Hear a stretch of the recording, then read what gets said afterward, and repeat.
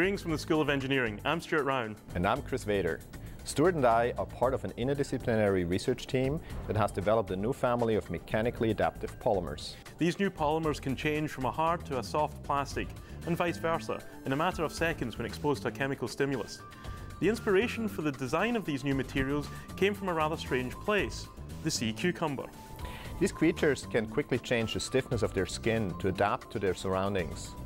By mimicking nature's design, we created materials that exhibit a similar behavior. Their adaptable properties seem to be useful for many applications. Together with our colleagues Dustin Tyler and Jeff Capadona, we're currently exploring their use as brain implants.